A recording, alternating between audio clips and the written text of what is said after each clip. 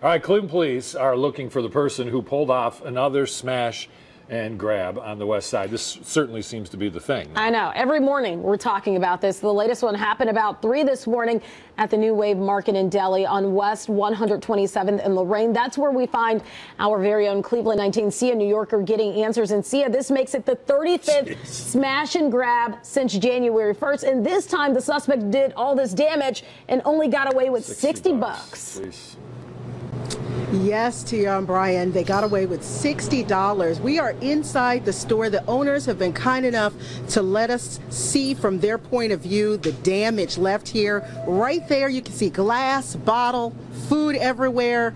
And then you look and you see that ATM right there in the middle. That's usually the goal of these things, is to get the ATM and get out of here. Now that red van backed into here, and that's what happened. The ATM got stuck under it. So I'm going to go right to that video. You can see that red Dodge Caravan reverse back into the store. You can see the impact from that bottles, glass going everywhere. You see the guys get out. They're going through the register. They are looking for cash, looking for anything they can get their hands on. Here's a close-up of one of the suspects' face. There were 4 guys, but here's a real up-close and personal picture. You can see him right there on your screen. If you know him, call police. Now, the store owners tell me that they're just glad nobody was here and got hurt.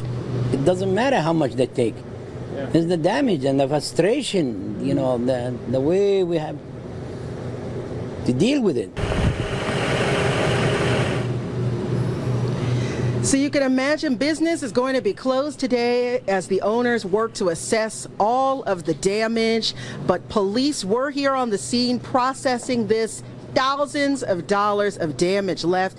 You saw that guy's face on your screen. If you know who he is, call police. There were 4 guys in that red Caravan, and they took off. They got away with about $60, but left thousands of dollars of damage. So for now, we're reporting here on Cleveland's west side and getting answers. I'm Sia New Yorker. Back to you.